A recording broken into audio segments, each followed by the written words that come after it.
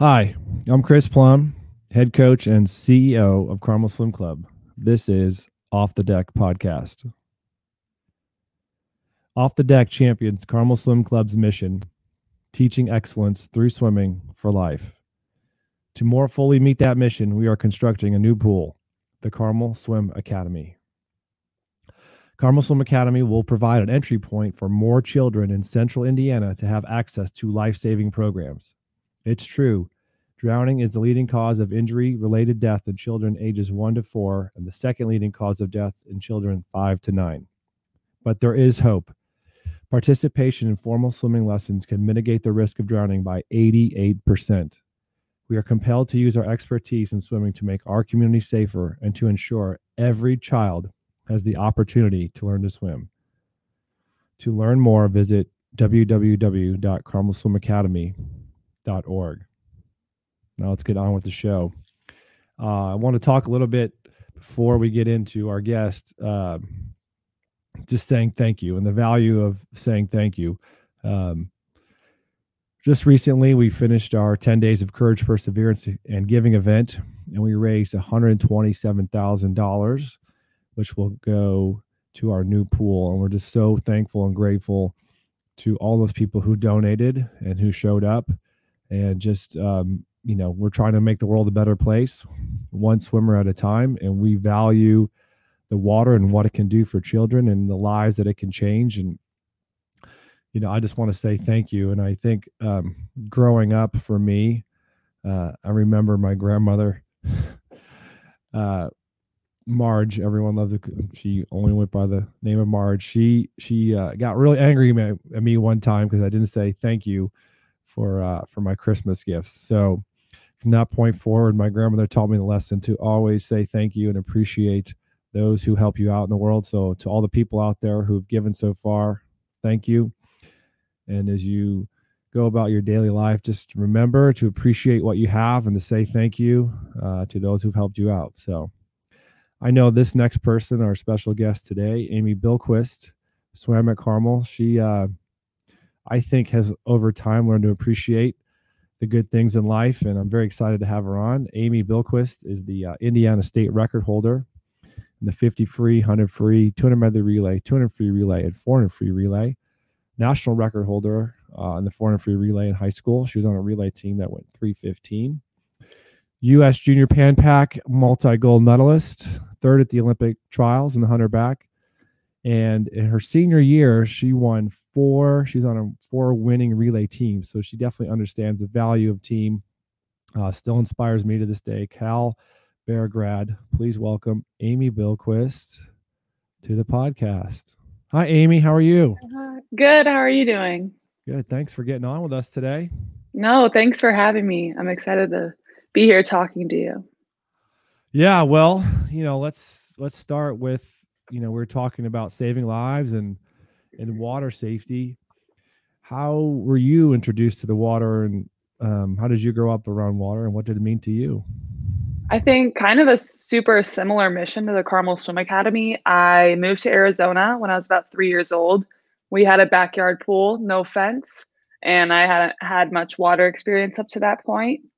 So my mom really made it a point to almost every single day bring me in the water, bounce me around, get me super comfortable with it. And I think that just being in the water sparked my whole love for a sport of swimming. Being in the water for me was just so therapeutic, in a place where I just felt really comfortable and safe, and I wanted to get better at being in the water. So I was just begging my parents for swim lessons, and then I did a summer rec team from ages 4 to 6, and by 6 years old I was pretty much on my knees begging to be on a club team. And so I've been swimming clubs since I was 6 years old, but it definitely just started in a water safety kind of way. And since then, my love for the water has obviously progressed and kept me in the sport for as long as it has. Yeah, and still here today. So, you're in Arizona in the desert, but still everybody has like a backyard pool there. So learning to be safe, obviously your parents saw the value in that, huh? Yeah, most definitely. I think my dad was a swimmer, so he really understands. And my mom can't really swim. So it was this funny balance where yes, I was in the water with my mom, but it was like she could stand. I was obviously very small. I couldn't stand in the pool yet. But I think it was honestly water safety for both of us. Like we were both kind of like getting more comfortable with water at the same time, which was really important to my dad and obviously very important to my whole family now. Yeah. So you kind of have a maybe interesting track because you were not just a swimmer, you were also a very good volleyball player. And I think Mhm. at some point you had to make a decision. I think that decision was made a little bit easier when you moved. But so, what was it like growing up being a two sport athlete, both in the water and a volleyball player? It was quite exhausting, but it was really fun. And I think there's certain aspects of both sports that benefited me and the other, and both cons as well. So I think for me, the benefit of playing volleyball was that I was crushing people off starts and turns because I was jumping more than everyone. My legs were stronger. I was getting power like from our dry land, from the kick sets, and then from going to volleyball. And I do think a negative was that I had swimmer ankles though when I played volleyball, so I was spraining those babies left and right. Eventually had to like tape and then wear ankle braces to be okay. And then I think reversing it also helped like upper body strength, shoulder strength because not only am I swimming, I'm blocking, I'm like hitting balls, all of that stuff. And I think a negative it might have had on me was absolutely no social life. But I think that also taught me the importance of if you want to be good at something, it takes sacrifice. So I was getting up in the morning, I was going to swim, then I was going like right to school, and then after school, I was going right to the pool and I was maybe able to do like 3/4 of the practice and I'd have to get out. My mom would have like Chipotle in the car. I'd be doing my homework on the way to volleyball. I'd get home and it would be about 9, 10 o'clock. And, you know, you're waking up next day at 4 and having to do the same thing over and over. And it really, stepping back also told me or also taught me to really appreciate my parents and everything they do. You know, I was young. I wasn't driving then. I mean, my mom was doing those same hours with me and pretty much sitting in a car all day, shuttling me from one place to the next. So it also taught me valuable lessons about the value of a team. You know, swimming's a very individual sport. Yes, you're doing it with a group, but volleyball is the exact opposite. So I think I really had to appreciate being on a team more and it not just being about my individual performance. You know, it's about everyone's at that point. So I think that has really honestly helped my relays in the long run because I've been able to, you know, it doesn't matter how I'm feeling when I'm standing behind this block for this relay. I have to be as selfless as I can and I have to do everything I can to make sure the whole team's ready to do this relay. So those are some interesting carryovers. Yeah, I mean, obviously, when you're on a volleyball team, you got to work together, and then when the ball comes Mhm. over, and the blocking and the spiking, and then on a relay team, you've got to step up and do your part, right? And you, I Yep. think, always have embraced the value of the relay. Um, and you were on a high school relay team that went 3:15, that broke the national record by 5 seconds. Mhm. And you guys pushed each other to get to that record, which I don't know anyone's come close to that. And then to go to Cal and be on in your senior year on 4 winning relays. I mean, that's the epitome of team at the fastest meet in the world, right? So, Mhm. how do you balance the individual part of the sport, but make your teammates better to have those relays be so good, right? If you were just all alone, you wouldn't be able to accomplish that. Right. I think it was an art that I definitely had to learn throughout my 4 years of college, especially. Especially when you get to college swimming, you know, it's more of a business than high school or club swimming. You really have to be on top of your game and perform really well. And I think when it got to my senior year, I was pretty riddled with injuries at the front half of the year. So I was diagnosed with 3 stress fractures in September, was in boots on both feet, like switching at the middle of the day, and then got out of that mid October, was bringing groceries in the next day and broke my foot. And so, you know, then back in the boot, back on crutches. And now at this point, I've missed the entire season. You know, I've been out, I've done pre training, but I haven't done anything else.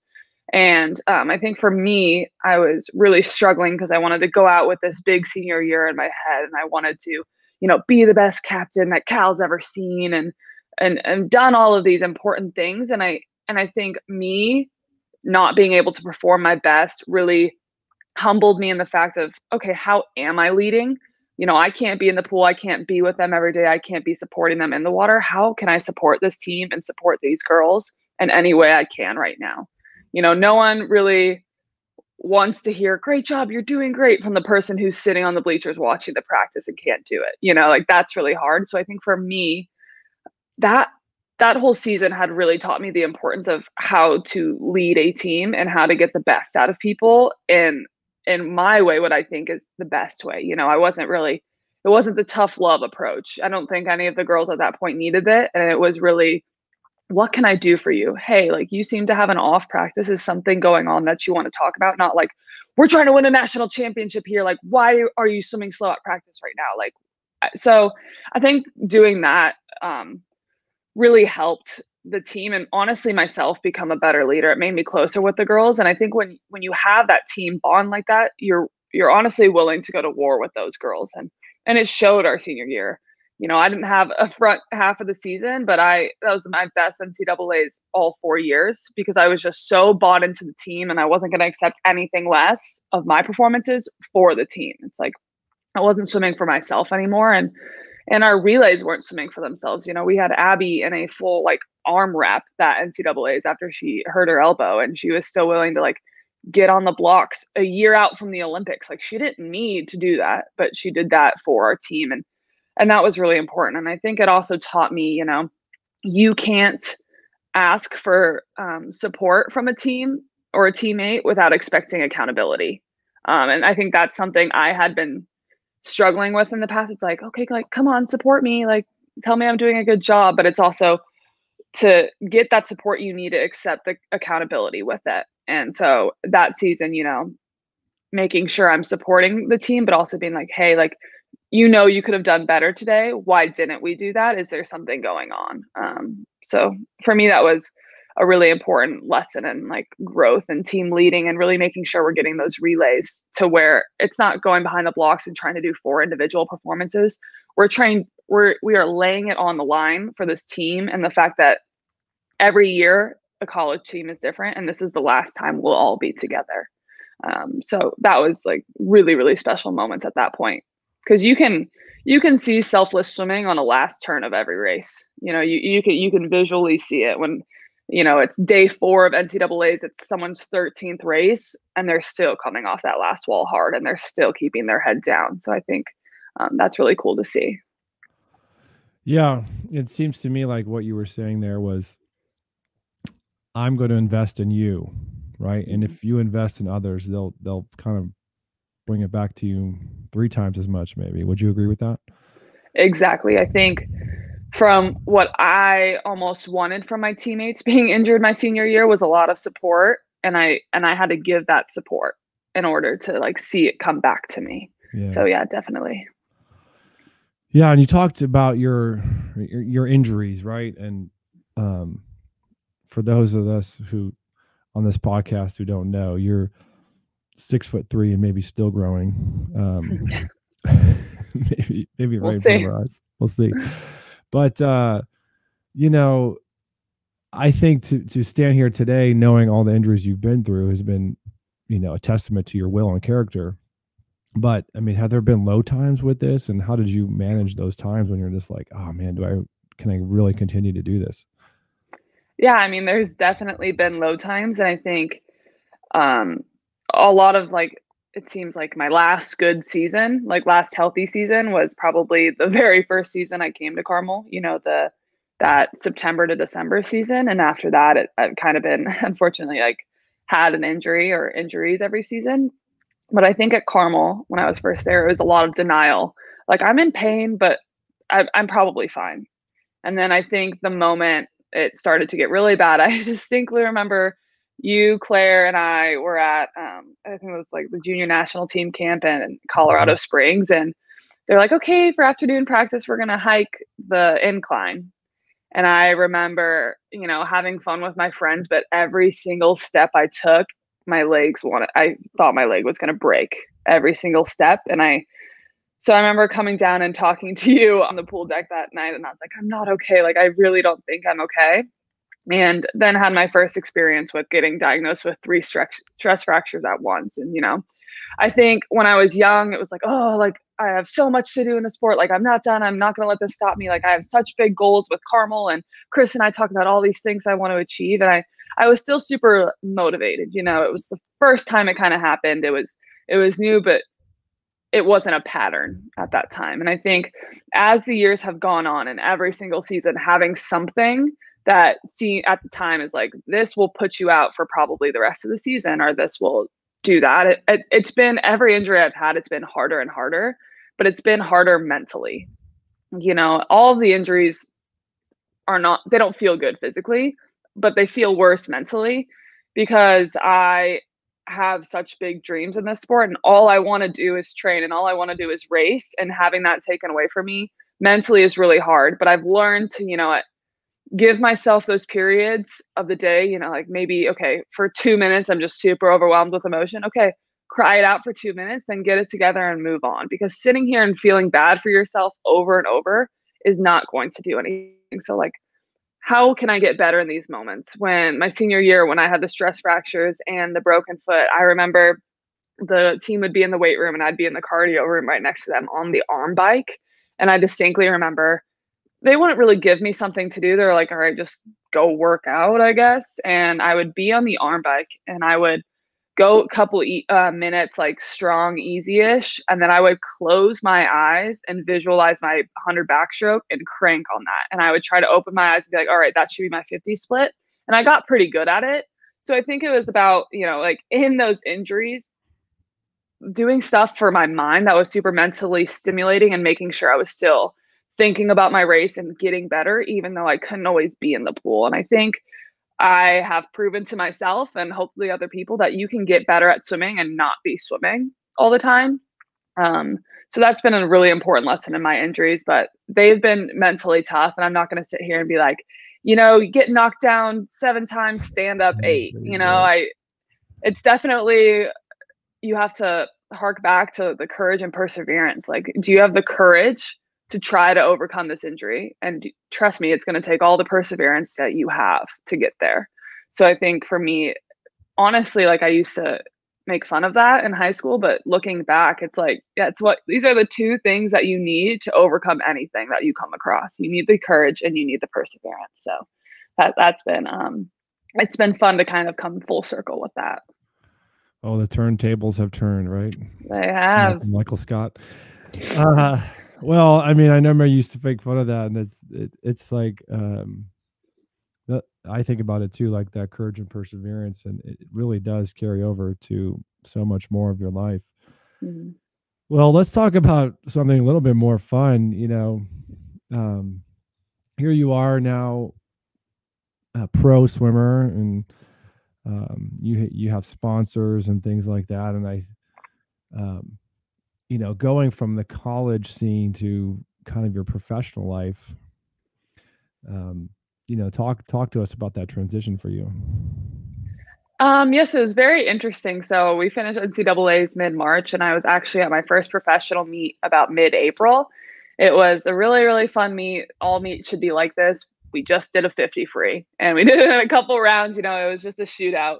So that was really fun. But I think it was my first experience of, okay, I'm swimming for money now, and I'm swimming for, like, this is my job. It's still really fun, but it's like I have to expect a certain level of performance in order for me to keep doing this financially. So that was a good first experience at that, and knowing, okay, the training is just different. Like, I'm still training for the love of the sport, but I need to be able to perform more consistently and perform when I need to perform in order to keep supporting this dream. So that was really fun. And I decided to move out to Arizona at the time, because obviously I was still finishing out my degree at Cal. So I was going to be there till late May. And then at that point, it was, at the time, almost 13 months until trials. So I had 13 months to make a decision of where I was going to go. Was I going to stay at Cal? Was I going to go somewhere else? And long story short, I had family in Arizona, and it was cheaper in Arizona. And so I moved out to Arizona and began my training as a professional. And my first meet was Scottsdale. I remember I swam pretty well the first day, was really excited the next day, had the 5,300 back, got in for prelims, like someone jumped in a little weird, caught a wave when I was doing fast backstroke, came in and hit my hand on the lane line and broke it. So I remember, okay, this is how my professional career is going to start out too. Like, it's only right to have a broken hand to begin. So that was really tricky in the sense that this is also the time I'm looking for sponsors. And this is also the time, like, I'm really trying to do all of these things. And how do I show up to these events with a cast on my hand? You know, that doesn't look great. Like, you know, it doesn't look great that you've been riddled with injuries and then now you're walking in with like a hand cast. Like so the optics weren't great of it, but I think it also helped me align with the company who was actually there for like me as a person and not just my performances. And that was really nice because I remember being down between two companies and one of them really not taking me because I had a broken hand. So that was really nice. And then to be able to, at the end of the season, win a national championship that season, individually, which was my first time ever, which was really exciting. I think that just really kickstarted my professional career and showed me, you know, as much as people think pro swimming is different, it's kind of the same thing. And, you know, having an injury and then overcoming it, I'm like, okay, this is just what my career is at this point, and it's not going to change professionally. But professional swimming is really fun, especially in the ISL, and getting to do things like that and being able to travel more and just focus on swimming. You know, I'm not waking up earlier before practice or staying up late to do homework. So that's a really nice part about it all. Yeah, so you've been in the ISL and you were in Hungary for an extended period of time during the pandemic. How did you know, you didn't have your personal coach there, right? So how did you get better during that time, and what did you take away from that experience over in Hungary? Oh, it was really, really fun. And the first season I was on LA Current, and this past season I went on to DC Trident. And I think that move for me was really good personally because I went on a team where, you know, the first season that Baker was on there. So I was like the second backstroker and swam a little. Like, they moved me around. I wasn't swimming really everything that I wanted. And so I moved to DC Trident because I wanted to be kind of like the forefront of a team. I really wanted to be able to show what I could do in the events I've been training for. And so at DC this season, it was quite funny because with 10 teams and all the COVID restrictions, we were really like, our practice times were changing every single day. So you would have a like 6 a.m. practice one day, and then the night before, your practice was 8 to 10 p.m. So it was just like a lot of going with the flow and not really overthinking it. And just like, whenever you're at the pool, do your work. Whenever you get to be in the gym, do your work, and don't overthink it. You know, I think before I would have been like, oh my gosh, like, I'm getting out of the pool at 10 p.m. and I have to wake up for a 6 a.m. Like, I'm not going. Like, I need X amount of like hours of sleep. But so that was really fun to learn to go with the flow. And also, I didn't have my coach there, and he was sending me these workouts, and I was like, I just want you to know that I'm like the last one in the pool with like Bethany Gallet. Like, I don't know if I need to be swimming as long as her, and like everyone's out and just like stretching. And I wasn't really trusting the process at that time. But I'm really glad I did, and I did all of that work and didn't cut it early because it was a long time when we were there, and I didn't want to have my best races at my first meet and be on a decline set. So it was really about, you know, in those situations, for me personally, I had to keep up my work and I had to keep up my endurance in between the meets. So I wasn't really resting as much as everyone, I would say, but I think in the long run, that really helped me out to when we got to that third and fourth meet, I was still going the times I wanted to go and even faster, and not declining. That I think a couple people learned the hard way, like how to manage your training and your racing when you're doing it so often there. But no, it was really fun. Met a lot of great people. We couldn't really go anywhere so much, but we were allowed to like take an hour walk every day. So a lot of us took advantage of that, and it was just nice to, you know, walk around an island in Budapest with people you don't really know and get to know them a lot better. Yeah, I'm sure that's be an experience you remember for the rest of your life. So, especially during the pandemic, and you know, as this pandemic's winding down, are there any things that like you felt like you learned or took away from going through all of this? I think it definitely taught me that there are bigger things in swimming. And I think I began to learn that lesson after I missed the team in 2016. And it's kind of been an ongoing lesson then with like a little bit of reality checks here and there. I think it was really important. Like when this first happened and the Olympics got postponed, I was really, really sad. But I also understood it. And like the first thing I wanted to do was just like go be with my family and for us all to be together. And I think that really kind of just really sent home the fact that, swimming is so fun and it's so amazing that I get to do this as a job and I've dedicated so much of my life to it. But it's when push comes to shove, it's not the be all end all. I was making sure my family was safe. We were being smart before I was ever trying to get pool time. And also to know that it's not optimal all the time, but you can go 2 months out of the water and come back and have an amazing season. I think it's just, you can never count yourself out. The second you count yourself out, of course, miracles aren't going to happen. But if you never close the door for that, there's a high chance of that happening. And I remember actually Claire's collegiate coach, Carol, talked to me on deck my senior year when we were dueling Texas. I was in a boot on crutches, and she was like, "What'd you do now?" And just explaining to her, and she was just basically like, there's senior magic. There's always magic. Don't give up on it. And I think that's honestly been replaying in my head since she told me that. If you don't shut the door to impossible and miracles, you'll get some every once in a while. Yeah, and it's funny how those little moments with people, right? They can last. And like Carol probably just thought she was, saying a nice word to you, and here you are still kind of using it as inspiration.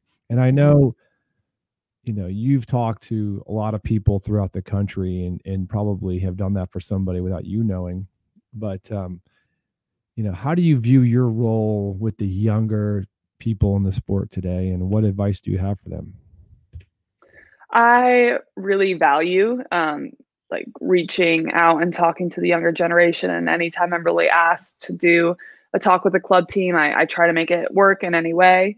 For me, it's really important because I know from personal experience, your coach can tell you the same thing 10 times, but when some random person says it the 11th, that's when it sticks. So I think for me, like really being able to, if I can be that person that can like have something stick in someone's mind, or I can be that person who can say it a little differently and isn't their coach and then it sticks, that's really awesome. And also just making sure I'm reaching back to the younger, like female generation. I've been tall my whole life. I was pretty skinny growing up. A lot of people don't think you get made fun of for that, but you really do. And, then growing into a tall athletic body, it's like there's definitely like, confidence issues and self-conscious like issues just happening. And I think being able to, when girls are struggling with that or girls are going through stuff in high school, being sure not to minimize that, but also be like, no, you should be confident in what your body looks like because this why you're the swimmer you are. And, you should be confident and you should be happy that you have a healthy body right now. Maybe you have more muscles than other people, but that's awesome. Like being strong is awesome and being strong is attractive and being strong helps you do what you love the best that you can do it. So also like making sure that that message gets across because I wish I had someone tell me that when I was younger. I remember going to trials when I was 14 and a college that I really, really loved and like dreamt of going to at the time had made a comment about like what I looked like to my coach. And I just remember that entire meet thinking about that comment. Like I wasn't thinking about being at trials. I wasn't thinking about my races. I was thinking, oh, they think I look not right because I'm too tall and I'm too skinny. So I just think really like hammering home that your body is your vessel and your engine to being good at your sport and to really appreciate that and to be easier on yourself. We don't always see like super tall, strong athletes in like social media land. So I also think like for me, posting certain things is not just about me posting it. It's okay, if someone scrolls and see this image, maybe they'll feel better about themselves. Like, oh, I look like her, or oh, my muscles are as big as hers, and just stuff like that. Yeah, I know. I appreciate you saying that. And I know from knowing you personally, how important that is to spread that message. And it's great advice to all the athletes, particularly the female athletes out there. And we appreciate you being an awesome role model. Let's get into some fun questions here. Okay, so assuming that your legs are healthy, who would you like to do a social kick with anybody in history or current time? Oh my gosh, in history? Oh, that is so tough. You know what? I'm gonna go with Natalie Coughlin, and I've done it. I've known her. I've spoken to her before. She swam at Cal, but she is just someone who is just every single word she says is inspiring, and she does it. I don't even know if she realizes it all the time. And she's someone I looked up to when I was young, and she gave me advice at critical times at Cal, and I would just love to talk to her even more and be like, about just life in general, not always even swimming, like how is it being a mom now, and just I think she would be really fun to social kick with. Yeah, just a short side story on Natalie. I was a coach with you in Doha, and here I am, like, I don't want to say the token club coach, but that's kind of how I felt out there. And you got, I think I haven't been around Olympians before like that. And so just sitting down, like Natalie would just talk to you just like a normal person. And then a year later, I'm like, there's no way Natalie remembers my name. And she did. She said, "Hi, Chris." I was like, all right, I'm going to be a swimming nerd, even though I'm supposed to be a coach and know all this stuff. I thought it was pretty cool. So yeah, shout out to her. She's just a very genuine human being. Right. And it was pretty cool. So, okay, what song would you least like to pop up during workout? Whatever you were playing when I was there.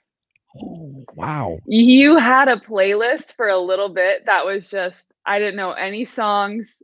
I've never heard it before. No, I don't know. I don't always like the EDM vibe. I'm not probably anything like that. But you definitely got better while I was there, just to say. You got better because you started taking suggestions from the crowd. Well, as I have said before on this podcast, if it's a long set and I'm listening to most of the music, I'm going to play what I want to hear. But if it's that's what you would say. Yeah. Right. Yeah, that hasn't changed. Would you rather have practice in the deep end or shallow end? Oh, the deep end for sure. Okay. Mm-hmm. What would be your perfect IM order? Fly, free breast back, maybe. Oh, okay. I like that. I don't know. Yeah. Little mix. Mm-hmm. Kickboard or no kickboard? No kickboard. Okay. Would you rather have to be in a pool that's too warm or too cold? Too warm. Okay. Lane leader or caboose? Lane leader. Okay. And lastly, what is your favorite Gatorade or Powerade color? Oh, like the light blue one. I think it's light blue. I don't know what that one. Yeah. Amy, you have the next few minutes. What do you want to say to the world, or what do you want to tell people, or what's coming up for you? I think I just first want to start off and, in this point of my career, I think I've been becoming really reflective on everything that's, helped me get to this point. So I just want to give a big shout out to you and Ian and just Carmel Swim Club in general. And anytime someone asks me what was the changing point in your career, I would say my move to Carmel every single time. It was moving there. I know I was not the easiest swimmer to coach. I had ideas about what I thought was best for me, and you had ideas and more knowledge and saying, maybe that's not what's best for you. And I think after coming to our middle ground and you really taking the time and explaining things to me, I think that's what it really was. It was my lack of knowledge and understanding when I first got there. And I remember sometimes you'd be like, all right, come with me into the office. And you'd have this big, giant chart and be like, okay, we're in this 6 block now. And it helps this and this and this. And I just remember those conversations so distinctly. And I think at that point in my career, I'm like, every practice has a bigger purpose. Every practice is part of a bigger plan, and you have to trust the process. And I used to just make so much fun of those little quotes and never really truly believed it. But I feel like that point in my career, moving to Carmel was a really big switch, because not only did I get faster, I became a better person out there, and I became more confident. And you taught me to not only do I need outside confidence, like I need to find that internally. And I think that's what helped me, get through 4 years of college at a high level university. And I think that's what's helped my professional career now. So just thank you to you, especially in like Carmel in general. I would not be where I am or who I am today without it. So I really appreciate that. Upcoming for me will be at trials, and I think after the summer, that's going to be the end for me in my swimming career. But just knowing how excited I am, and how I didn't think this is how it would come to an end, but I'm really glad that it's going to be on my terms, and it's not because I don't love the sport anymore. It's more so the fact that I think my body, I just really need to start listening to my body and what it's been saying for a while now. So excited for that, and actually moving out to Austin. So that's kind of what I have in the upcoming future, and just getting kind of prepared for the interview process with jobs now. That's a little daunting, but I feel confident about it, and knowing that what I've learned in my swimming and throughout my career is going to help me land a job, to be able to walk into an office and be like, hey, I haven't had a conventional job, but these are the things that I've learned, and these are the things I can bring to the table. And you know what, I'm going to be super coachable. So that's an exciting thing.